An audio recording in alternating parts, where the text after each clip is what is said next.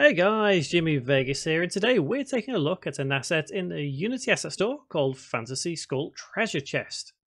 Now, I personally think the image here doesn't actually do this asset justice. It is a really nice asset, so let's take a look at one of the demo scenes that it comes with.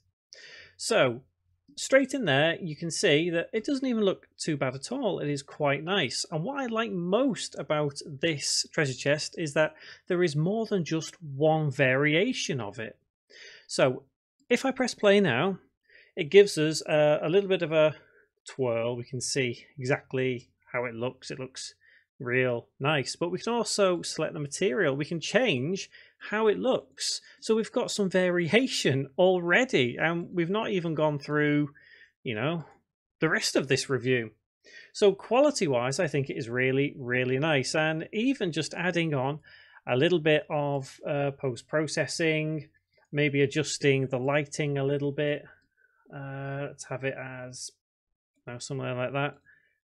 And just look how cool yet haunting that looks. Obviously, the shadow is turning. We can see because the camera's rotating around it. It's really cool. I love the quality of this. It is really high quality. And I can see this fitting in quite a lot of different fantasy style games. Quantity, yeah, well, you get this. You get a couple of others as well. So if you take a look at the prefabs, you get a couple of different types. Obviously, depending on what you want to create, what kind of style you're aiming for. But generally, yeah, all that really is just when we go through the different materials, what we select.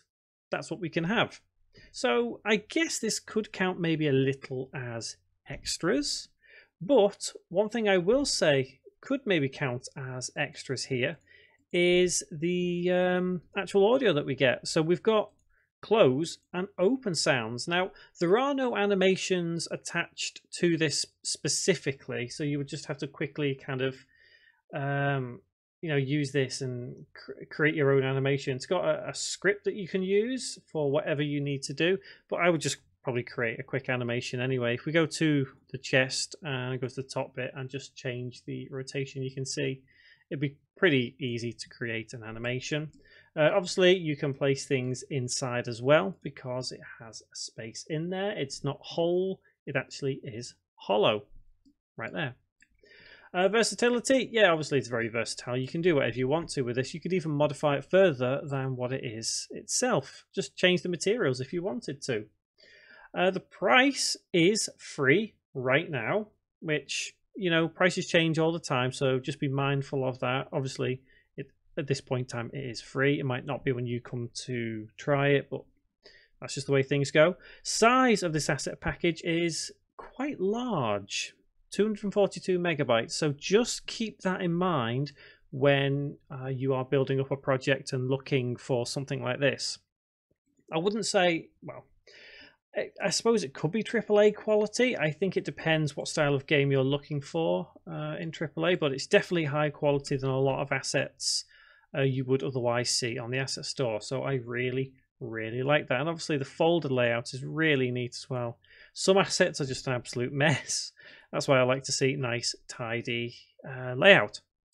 So as you guys know, I don't rate assets. I either recommend them or I don't. And I really would recommend this asset. This is a great asset for anyone to use in almost any game. Obviously, a fantasy style game, this is going to be absolutely perfect for you. It's really nice. The only thing I would suggest maybe moving away from is try not to use it in a mobile game.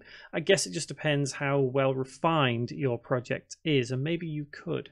But other than that, yeah, I'd absolutely recommend this. This is a really fantastic asset, and to be honest, I may actually use this in a couple of my tutorial series.